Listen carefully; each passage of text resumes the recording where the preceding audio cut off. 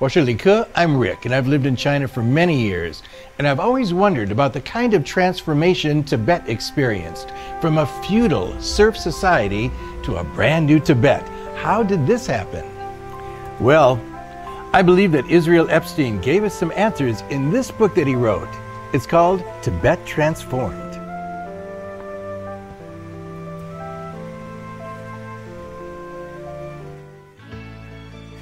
In the last half of the 20th century, Epstein had been to Tibet 4 times, at 10-year intervals. At the age of 90, Israel said, "Despite my old age, I still hope to take the train to Tibet, which I've been dreaming about for a long time." In 1955, Epstein's journey from Chengdu, Sichuan province to Lhasa took a grinding 12 days by jeep and truck. Even that seemed high speed then. The road he took is a magnificent engineering achievement in human history, the Sichuan-Tibet Highway. PLA soldiers, carrying more than 40 kilograms of equipment and bearing the extreme cold and lack of oxygen, built a road in mountains and over rivers. This is the first highway for the Tibetan people to connect with the outside world, and Tibet had ended the time without modern roads. 上面这座大桥是2012年修建的，2015年年底正式通行。新桥开通之后，就再也没有堵车的现象了。After generations of hard work, Tibetan life now feels like it's in the fast lane on the Sichuan-Tibet Highway.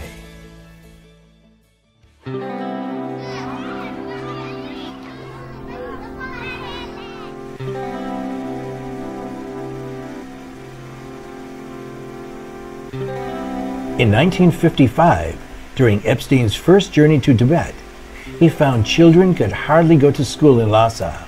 It was even strange to see females being educated. Only some young lamas took religious classes at the temple. In 1965, during Epstein's second journey to Tibet, education in Lhasa had changed significantly. The central government had equipped Tibet with physics and chemistry laboratories. Some of the facilities were rarely seen even in Beijing or Shanghai.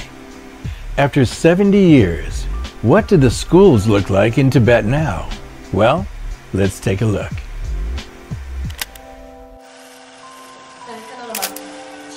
As a music teacher, Yang Ling brought many traditional instruments to the classroom. She also paid hundreds of home visits to her students. Yang Ling's notebook of her home visit is a precious memory in her 2-year teaching experience in Tibet. She has always believed in a motto of doing ordinary things in an extraordinary way. Since 2016, more than 1,600 outstanding teachers came to Tibet, which helps promote the education and communication among students and teachers from different backgrounds. In 1965, Epstein first met Ladrup at a car repair and maintenance place in Lhasa, and they became friends. Ladrup's story is that he's an example of Tibet serving the working class. A long time ago, in old Tibet, Ladrup used to be a blacksmith slave.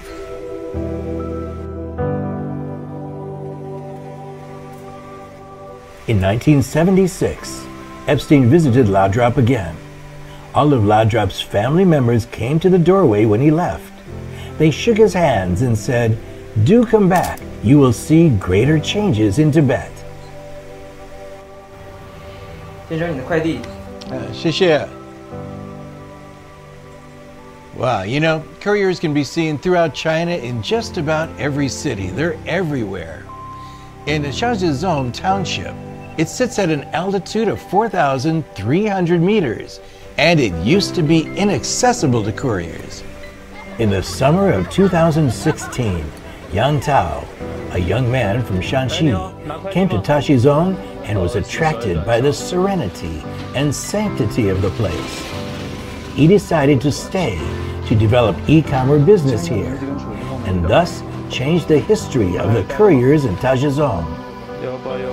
From Tashizong to Tingri County, Yang Tao has to cross the Gula Mountain Sky Road to pick up packages. It's nearly a 5-hour round trip. Over half a century, Epstein had witnessed the great changes of the century in Tibet. As he himself put it, in the time and space that history has placed me, I feel that I have not recognized anything better or more meaningful than to witness the revolution in China and live with the Chinese people. Changes in Tibet will continue, and we're about to find out more.